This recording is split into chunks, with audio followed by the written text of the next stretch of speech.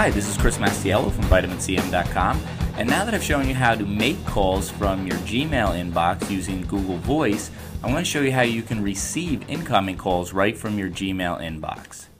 So if I click on this Google Voice tab and I go up here to the top and click Settings, then Voice Settings, you'll see all the phones that I've set up to work with my Google Voice account. Now down here at the bottom there's a new one, Google Chat. This is the one that will allow you to take calls right out of your Google inbox. So I want to make sure this is checked, and I already have it checked. Then I'll go back to Gmail and I'm going to make a call to my Google Voice number from my home phone.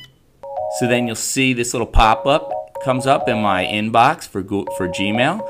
There's an answer button. I'll just click answer, and then you can hear that I'm talking through the phone. So you can see the keypad, and you can also see the end key. If I want to hang up on this call, I'll just press end.